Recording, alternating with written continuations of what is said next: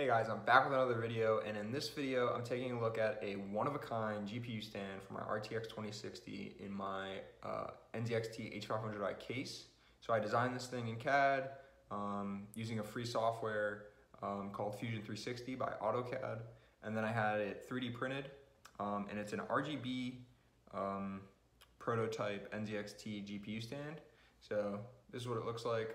I put in, so I designed this to fit where the GPU 6-pin power cable comes through the case, and it has the NZXT logo, which I'll show you with the RGB. The 6-pin power comes through there and into the GPU, and then we have the stand to hold it up. So I just put some parchment paper in there just to diffuse the lighting a little bit through the logo, and then all I've done is just put a Asus addressable RGB cable in there that I bought off of Amazon for like $15–20. So I'm just gonna hook this up in the case, and then I'll show you guys how it looks in the case, and then sort of go through the design of it and 3D printing it. So just installing it into the case. So as you can see here, we have our 6-pin power, and then here's just the RGB header for the RGB lighting strip. So that just gets plugged in there, and then the 6-pin power gets routed through the GPU stand.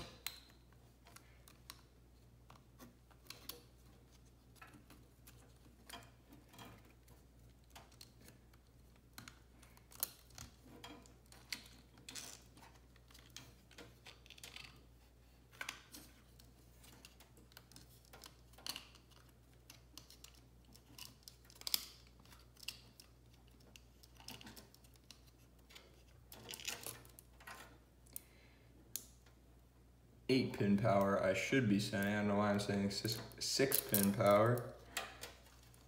There we go there.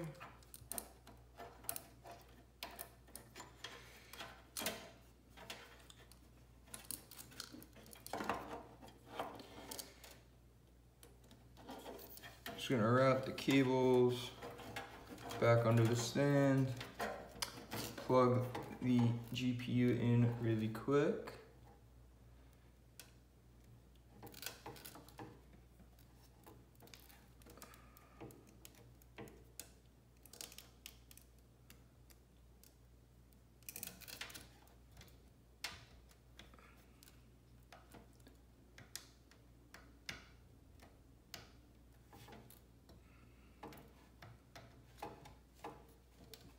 Power's in.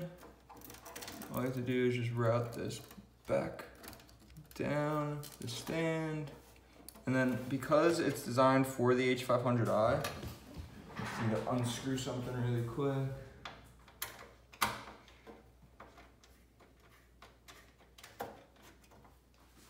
So it's meant to fit perfectly in the hole in the bottom of the case. It might be hard to see there.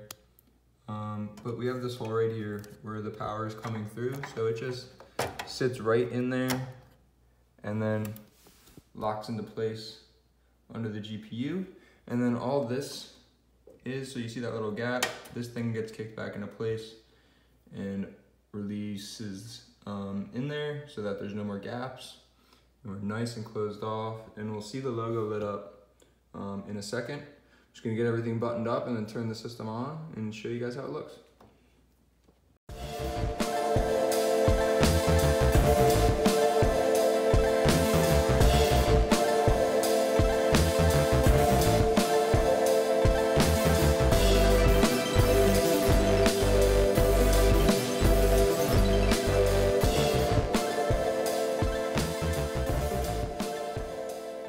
So looking into our CAD software, so that's Autodesk Fusion 360.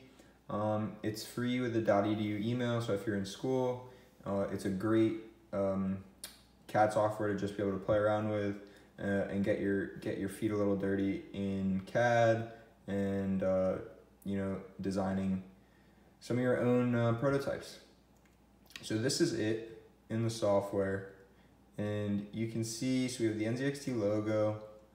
And then everything is sort of built off of the base. So the base is meant to perfectly fit within that hole in the bottom of the case where the GPU stand comes, or the GPU cable comes through, a PCIe connector. And then inside, so that's the strongest part, is where it's, you know, actually being in the case. And then everything off of that is pretty much just extruded up, and we have the NZXT logo cut out. A little extra extrusion here in order to make the gap between the GPU stand, or the GPU, the back of the RTX 2060, and sort of the overall profile of our part. And then here is just a lip to actually hold up the GPU and prevent it from sagging. So here it is, guys, all up and running. I think the NZXT logo looks really sick in there with the RGB on, and I can of course change the RGB settings to be whatever color I'm looking to display, and whatever RGB lighting mode I want to look at as well. But I think it brings a different aspect to the case. You have the nice GPU stand in there, so you definitely won't get any GPU sag, which you're not too worried about with an RTX 2060, but this is more for aesthetics than anything else.